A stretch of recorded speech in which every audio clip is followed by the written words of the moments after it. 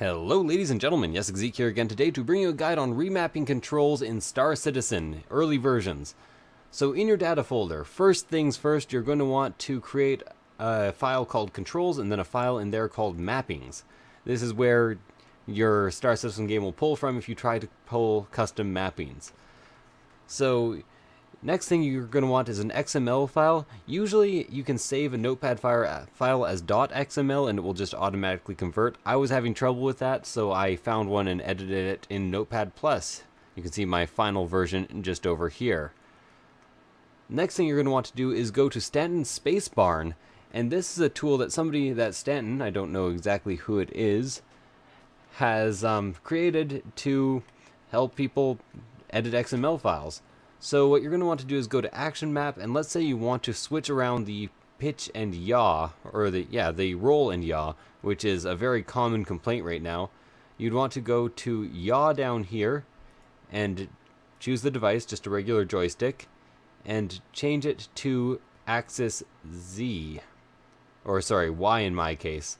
So that would make it so that if I tilt the joystick left and right, it would actually yaw to either side. Now, you also are going to want to add the opposite binding, so you're going to want to change the roll to the axis Z, which is, of course, the rotation of the joystick for me, and add that. Now, you can add new controls in entirely here, but you have to click this Map Joystick as Keyboard, and that will take up the entire button for a single purpose. So if you wanted to, let's say, add well, let's go for a combat or a weapons. So let's say you wanted to, nope, not that either. HUD. Let's say you wanted to add a button to open tab number 3, which I think is the weapons tab in the HUD.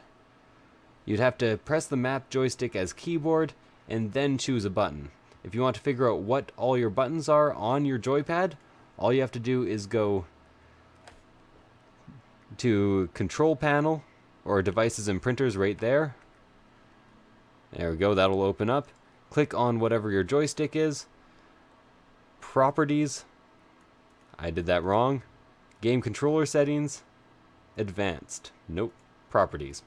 I always get that wrong. And then you can play around with your buttons, and as you can see, they light up as you press them, and you can see what number they all are.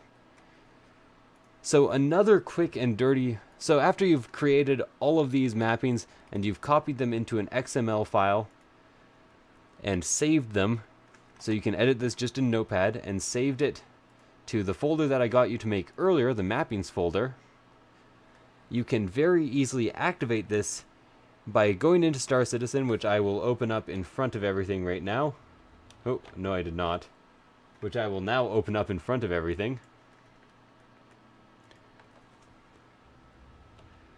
And type, and press the tilde key. Tilde key is, of course, the key right next to 1. Then you're going to want to type pp_rebind keys, which should not all be in caps, but I don't think it matters. Custom, or whatever you named the XML folder. And as you can see, it loaded. If you want to go back to the original, all you have to do is type it all again, pp_rebind keys, and just press enter, and it will go to factory default. Okay, so that's method 1. If you want a more quick and dirty way of assigning some of the keyboard buttons to your controller, you will still need your control panel open, devices and printers, game controller settings and properties. And you will also want the program Joytokey, which is a free program you can get online. It's super convenient and very easy to use. I'm trying to open it up right now, but it doesn't seem to want to. And as you can see, I have button 30 on my controller already mapped to the cap lock key. So you can just quickly do that. All you have to do is go joystick 1. It will automatically go to the first joystick you have assigned. Double click on one of the things you want assigned, and then press the keyboard key that you want in that area. Now, I don't want to assign anything, so that is Joytokey. I will also leave a link to that in the description. I hope this helps anybody out who wanted to remap controls. If you have any questions, please post them in comments. And if you enjoyed the video, please do leave a like. I like seeing those likes there. Anyways, thank you guys for watching, and I will see you guys next time. Bye.